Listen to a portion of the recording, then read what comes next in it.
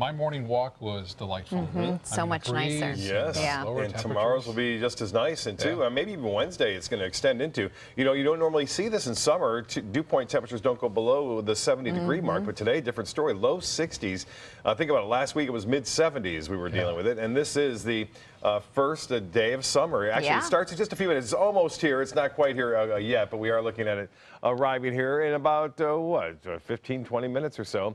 That's right. The summer solstice begins at 6:34 tonight, and that means the sun's angle, the direct angles, at 23.5 degrees north latitude.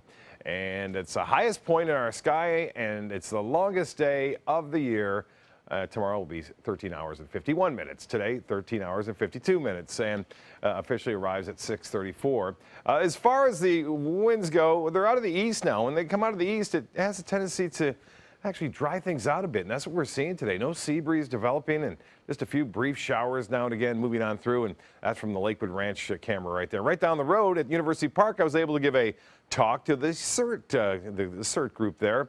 That's the Citizens Emergency Response Team, and a lot of neighborhoods have these now. They're very important teams that help out if there is an emergency, and a lot of great questions that were asked. That was last week. This was this weekend, a weekend rainbow. Dave Kaplan sending this one in, a double rainbow right over Sarasota. What a great shot that was. Yeah, all the way. A double rainbow all the way.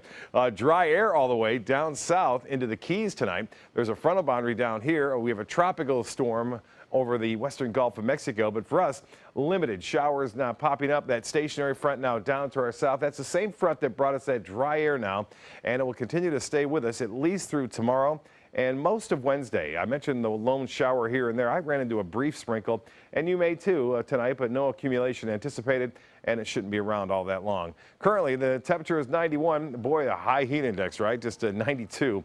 The dew point temperature at 63. The humidity at 39%. Again, you don't see that often here. A 91-degree high today. That's 2 degrees above the average. 73 was the low. Will be a couple degrees cooler than that tomorrow. No rainfall officially at the airport, immeasurable. 90 in Tallahassee. It's 91 in Sarasota, 84 into Sebring now, and Orlando, 87 in Venice Gardens. In Northport, you're at 87. Northport, your low tonight, 68 degrees. 71 in Venice. Inland areas a little bit cooler, but what will be nice is the low humidity around every location, really, for that matter, maybe a little higher near the coast. 68 in Wauchula and 68 in Sebring.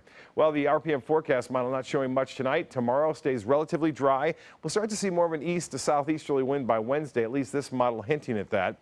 And that means a better chance for a few scattered showers. I don't think it's going to be too rough. We'll notice that humidity start to come up. And then Thursday and Friday, a good chance of returning to summer afternoon storms. Again, here is our system, Danielle. It is the fourth named storm of the season, fairly quickly for this to develop too, and developed just this afternoon and this morning, I should say, right around 11 o'clock, and the winds are at 45 miles an hour. Top winds are at 60 and the pressure at 1,007 millibars. It's the earliest ever we've had 4 named storms develop here in the Atlantic Basin. Doesn't necessarily mean that we're going to see an active season, but sure looks like it. A low tide at 8:53, and then another low tide at 7:05 tomorrow morning. East winds for boaters tomorrow, a little strong to start the day off. Seas running right around 2 feet with a moderate chop. The water temperature now at 86 degrees. UV index will be high tomorrow, but should be a nice day on the beach. Pleasant tonight, mostly fair. Cooler, a low of 71 degrees. We'll have northeasterly winds 5 to 10. Tomorrow looks good.